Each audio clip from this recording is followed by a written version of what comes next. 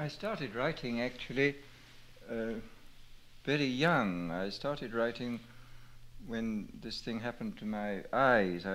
When I was about 16 at school, I had this violent attack of keratitis, which I had to leave school because I became practically blind, and I had to learn Braille and to continue my education with tutors.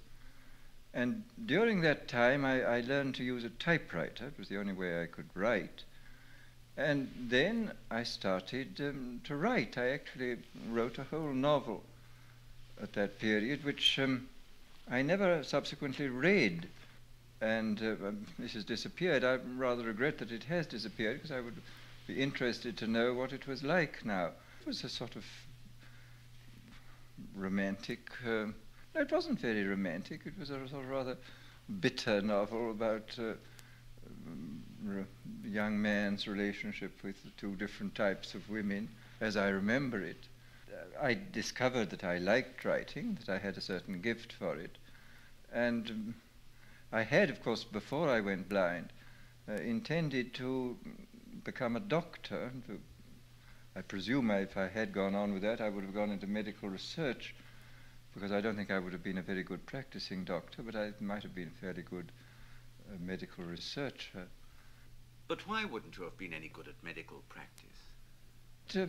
I would have been good enough in sort of personal relationships, which I think are tremendously important in a good doctor. I mean, I was diffident and shy and awkward then. I think I've slightly improved with age, but I don't know that I would have been very good. But I think I would always been very interested in the research part of the thing. But anyhow, I couldn't go on with that kind of scientific career because I couldn't use a microscope or do any of the necessary work in the laboratory. So that this determined my choice of a career, that I had to go into something else. And then I discovered that I could write and that I did like writing. And from that time on, I always wrote a good deal. I wrote when I was an undergraduate. I wrote a lot of verse in those days. And then I also wrote a certain amount of prose. And I did publish my first prose book when was it? I think about 1920, I think, the first book of stories that I wrote. How did you come to publish? Did you already know publishers, or did you write to them?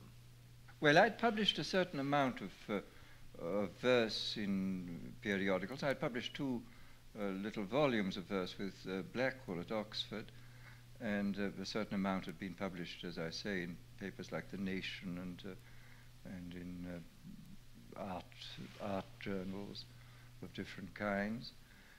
And I'd written a certain number of essays and stories which had been published, and I sent my first book of stories to Chatto and Windus, where Frank Swinnerton read them and set his seal of approval upon them, and I've been with Chatto's ever since. I've always enjoyed it. I've always, it's never come very easily. I mean, all my thoughts, in a sense, are second thoughts. I tend to write everything over again, but I like it. It's laborious, but it's work which I find very rewarding and extraordinarily interesting. I mean, this seeking the right way of saying something. And I must say, I was very interested not long ago in looking over an old volume of essays which I'd written while at Oxford for my tutor. I took the English literature at Oxford, and these were essays on all sorts of literary subjects, I mean, from Chaucer down to the present day.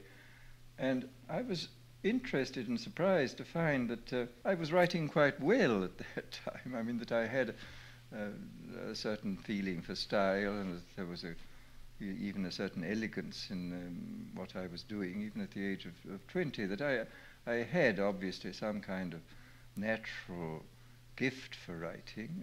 And although, as I say, it's always been a considerable work for me. I mean, it's this...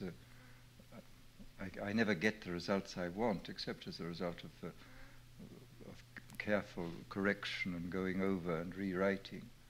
I don't work out anything in great detail. I mean, I sort of start a thing and then it becomes clear that this has to be done, I reach a point out in front, and therefore this means something that the back has to be changed, and it develops in this way. I don't work out a thing in any elaboration in advance. Would you say that any one of your novels has been more real to you than another? I think in some ways the Time Must Have a Stop was the one I enjoyed most of all doing. In your early years, was your defect of eyesight a great handicap? Well, every handicap, of course, is a challenge. I mean, one is limited naturally in what one can do. I was strictly limited in all kinds of otherwise normal activities. I mean, many things that I liked doing, like mountain climbing and so on, became very difficult or impossible for me. I couldn't practice any kind of sport requiring hitting a ball because I couldn't see the balls. And on the other hand, the fact that there is this kind of challenge, if the handicap isn't too great, the challenge can often stimulate one to do things which I think in other circumstances one wouldn't do. I mean, it's in a sense a little bit like the problem of the sculptor, the sculptor wrestling with extremely hard and intransigent stone is forced to do things which the sculptor who works only in clay doesn't have to do. I mean, it's in a sense too easy. So that unless the handicap is too great and is overwhelming, it does act as a kind of stimulus and drives one on to do things. I did read a great deal, and I'm extremely astonished at how much I was able to read, because at the beginning, for about 2 years after this thing came upon me when I was 16, I couldn't read at all. As I say, I had to learn Braille, and I had to have tutors who read to me, and then little by little I was able to read but I did all my reading while I was at Oxford with a powerful magnifying glass, which I must say I'm amazed that I got through as much as I did. And it was obviously always rather tiring, this whole process, but I managed to do it, and I suppose I've always had a passion for knowledge and a certain gift for coordinating facts. I mean, this is what interests me in writing, in expression, in thought, is the attempt to coordinate different fields, the attempt to say many things at the same time, the attempt to bring together into a single coherent and meaningful whole a great many apparently disparate events and data. This has been the ideal of writing that I've always had, and I think I have a certain gift for it. And this is what interests me. And sometimes I go too far. I get carried away and try to put in too much, and I require then to go back and simplify and cut things out. But I've always, I really don't like the very bare, bald, classical style, because it's, to my mind, hopelessly oversimplified and therefore not true.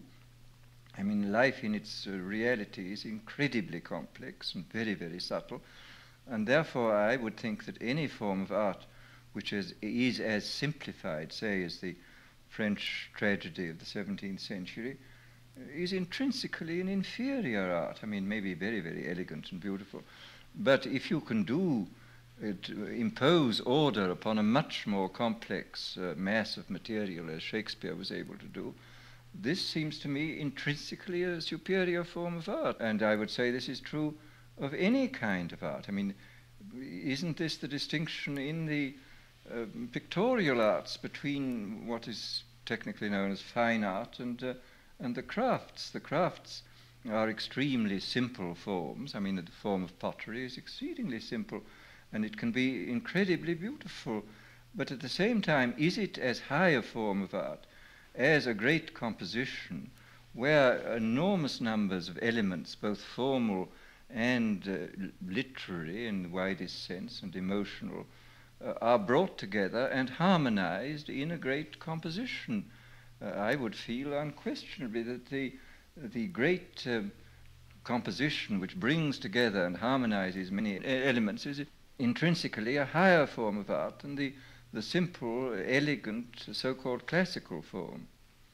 After all, life is immensely complex. Why pretend that it isn't? I mean, and why not attempt, with a sufficient background of knowledge and information, to make some kind of synthesis, some kind of meaningful pattern of a large extent of information?